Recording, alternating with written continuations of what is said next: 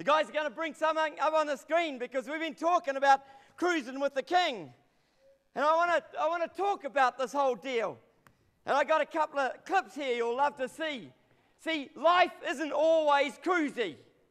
I know that because I grew up in a home where there was a lot of violence and there was alcohol and things like that that just didn't go down too good for me. Messed me up with school, did all sorts of crazy things to my mind. Life isn't always cruisy. And we often try to make life cruisy. The other night, I was driving down the street, some of the guys were in my van, and I went across the road, and I ran out of a warrant, but I had booked in A, you know. And the engine stalled just as I was taking off from the corner, and and there was 5 guys from the young people who are amongst here. And as soon as it stalled, they're laughing at me.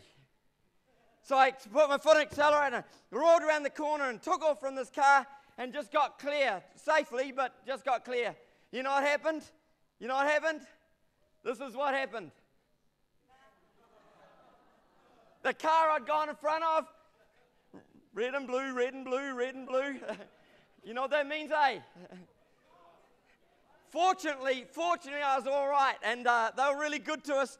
But you see, we often try to make life cruisy, but it ain't quite what we think it's going to be. And sometimes we just get it all wrong. We get it all wrong. You guys have been awesome tonight, and I want us to think about this. You see, guys think they've got it all together with their vehicles, but here's the latest. The guys are going to drop the lights a bit for me. Here's the latest for girls. Here we go.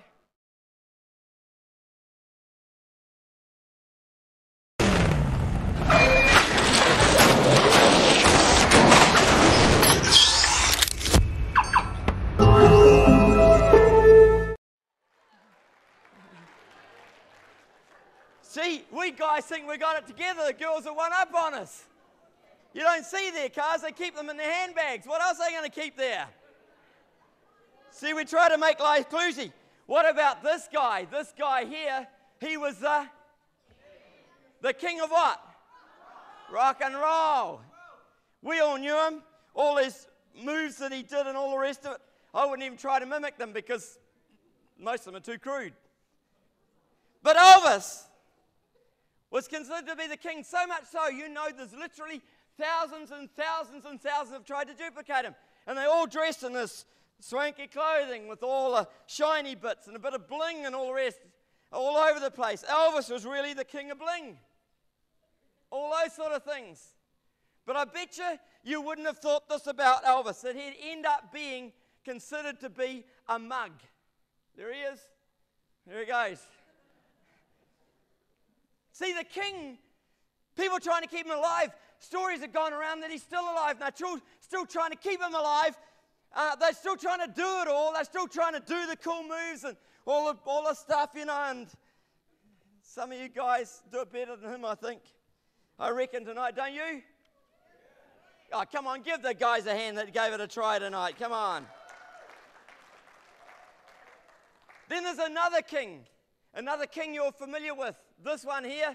Some of you, when it first came out, you were just little guys. You know, the Lion King. Most of you didn't see Lion King 2, or if you did, you've had to get a video for it. The guys told me it was never on the movies.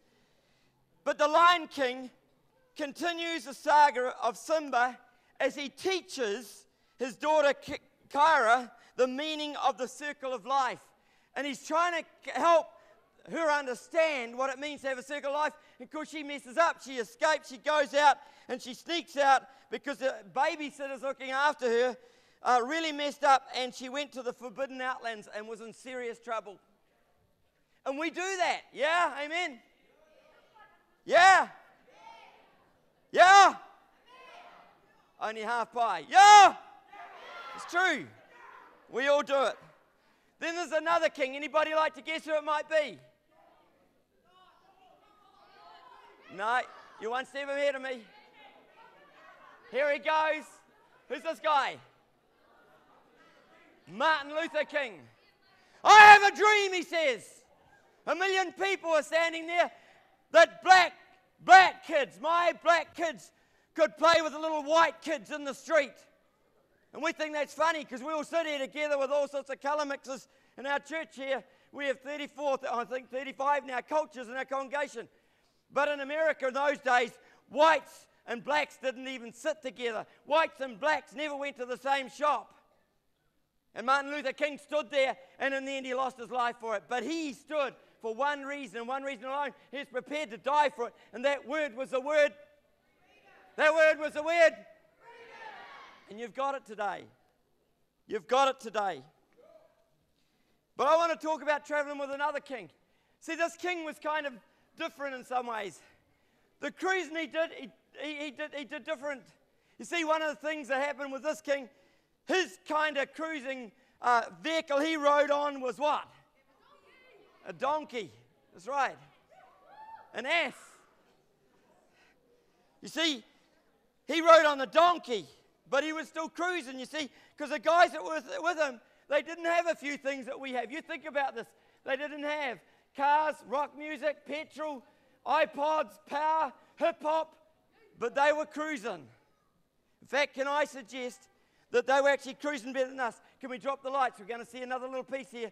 Think about this. If you were one of the guys in the boat right at this moment, you see, there was something about Jesus. Something that freaked these guys out because they knew about fishing and they laughed at him because he didn't know, but he said, just pull the net in now. And the net was full of fish, so much so it almost tore the net. And these guys were freaked because they knew something had happened way bigger than they'd ever seen before. They experienced one thing. They experienced the love that he gave. They experienced the power that he had. And in the end, they saw the heaven he went to. That's what happened. Can we get this young fella to stop chucking things down here? You see, the truth of the matter is, when we look at the whole deal, the Bible, way before Jesus, said these words. When God gives any man wealth and possessions and enables him to enjoy them, to accept his lot and be happy in his work, this is a gift of God. Can somebody get me a glass of water? He seldom reflects on the days of his life because God keeps him full with a glad heart. You know the song that was being sung earlier, I'm happy? That's what it's really about. It's really about being much more contented than just living in the world that we live in today. It's much more powerful than that. You see, I reckon the other kings are okay to some degree, maybe not okay in some places, but I reckon it's worth living or going for the king. It's worth going for the king. Why is it? Why do I think that? Here's a group of the guys here. Photo taken here a while ago. You heard some of them tell these stories tonight a little bit. You know, the truth of the matter is, you can do better. You can do better than what you've been doing. You can have better than what you've had. Let's give this man a hand. He's been giving us a great hand here tonight.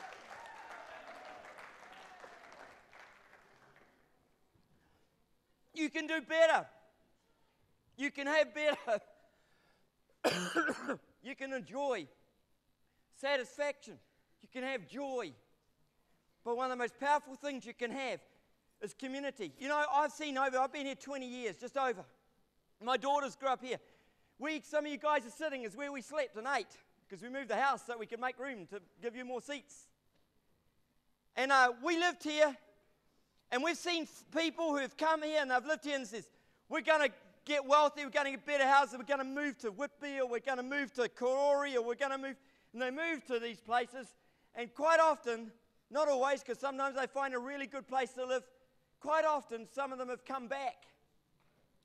And the thing that they said was really revealing. This is what they said. The thing they missed was having people who were their neighbors, who would say hello to them, who would be friends, who'd be willing to come and sit with them and be part of each other's life. They missed that because they'd experienced it here. I want to tell you, God designed us for community, and that's one of the strengths of this place here. Amen? But he also is interested because sometimes community screws up, gets it wrong, messes up. He's also interested in doing something else for us. He's interested in giving us healing. He wants to take us. He wants to change us. He wants to transform us. He wants us to be people who are going to cruise with him because we know we're sorted out inside, or we know we're fixed up.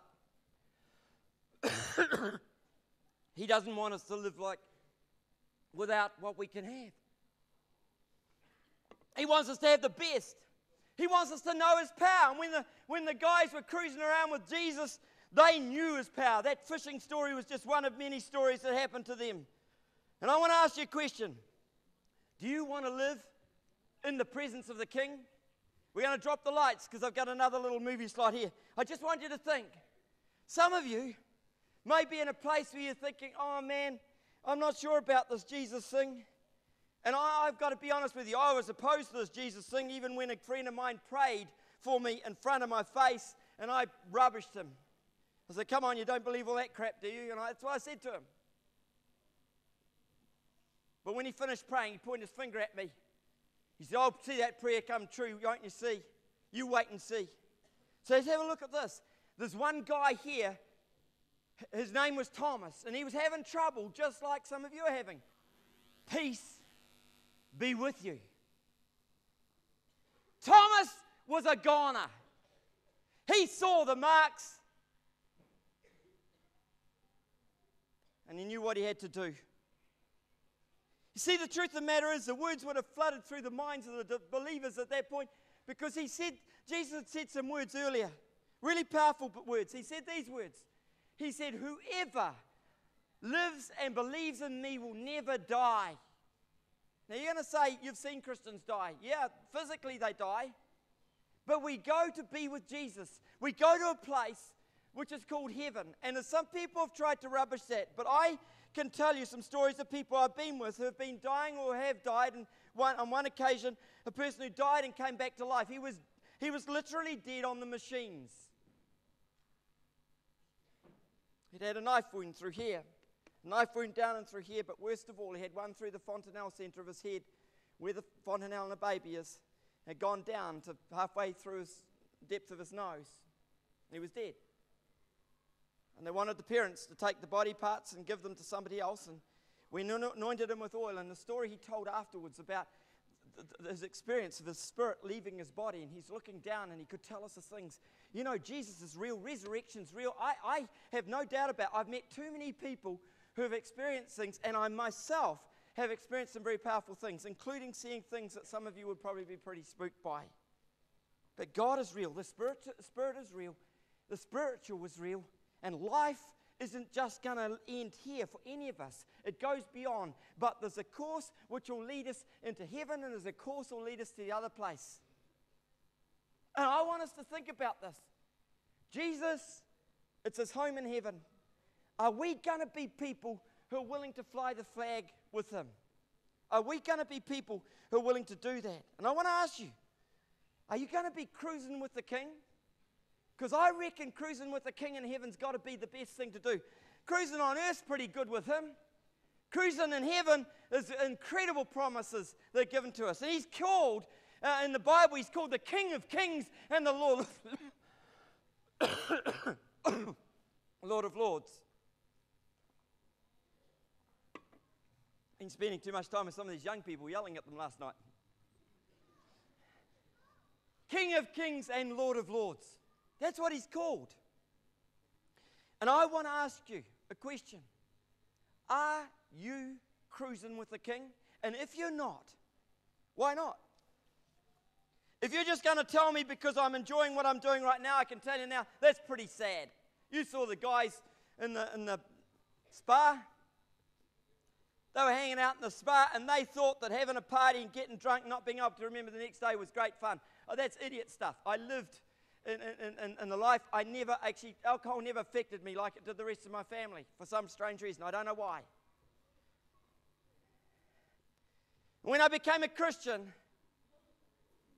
things changed. And I decided after a while it's cool not to have to do some of the things that my mates were doing. And some of those guys didn't cope with it because they were pretty weak down under. I want to tell you this. People accuse Christians of being weak.